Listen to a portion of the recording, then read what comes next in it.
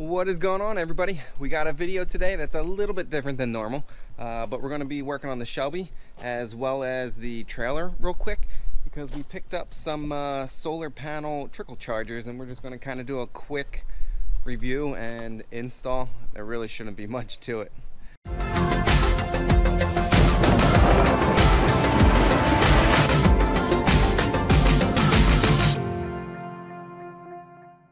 Alright, so as you just saw, here's the two that we got. I got two of them because one's going to go on the Shelby, and the reason I'm putting one on this, I don't drive it that much yet, and I did have to put a battery in it, and nowadays batteries are so freaking expensive. That was like a $180 battery, I think. I could be off a little bit, but batteries are getting expensive.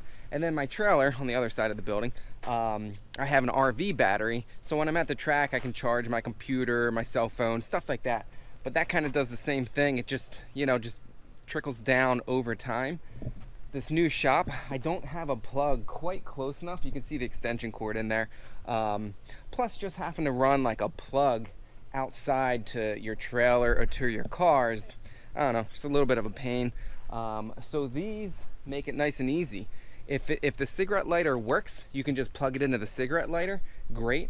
A lot of new cars, modern cars. Now I tested this one. I'll show you how we did it real quick. Alright, so they come with these little cigarette lighter chargers that plug in. I just got the leads to it, and you can see we're at, you know, there it goes, 12.3. So it is reading battery voltage, and I think it's because I was just in here a few minutes ago on. I checked it when I very first opened the car, and I guess there's some sort of timeout thing in case you have whatever plugged into the cigarette lighter. It works for at least a couple minutes after shutting down the car, but I'm almost positive they don't work in this. Alright, and just so you know I'm not lying to you, you can see we got good contact. The car's been sitting for, I don't know, 10-15 minutes or so, and you can see 0.005 of a volt.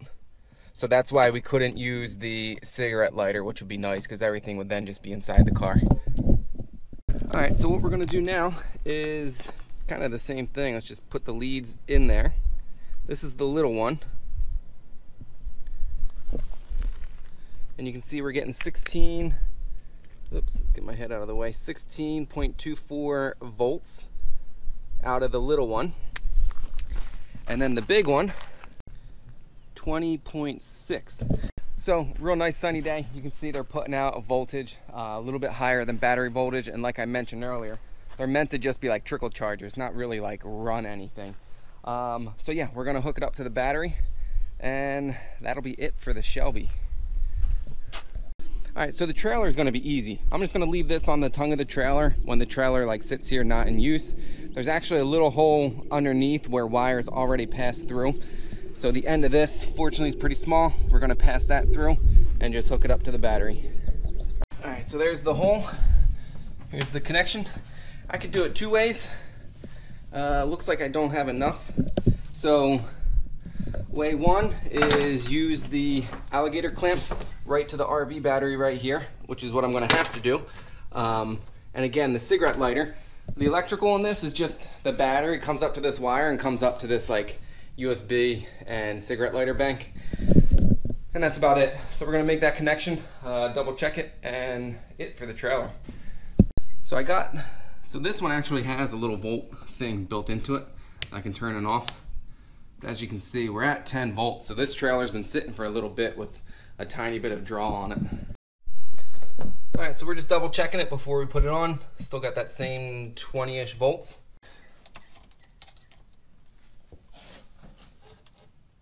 Alright. I'm not expecting much of a change. So yeah, we're still at 10 volts. And the reason we're still at those 10 volts is it's such a large battery. The amperage from that tiny solar panel, again, trickle charging that battery. So what we're gonna do is come back in a couple hours and just kind of see what this ends up reading.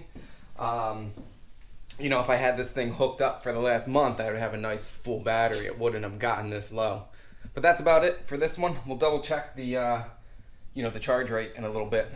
All right, so it's only been about a half hour in real world time, and you can see we're already at 10.2. So, you know it's doing something.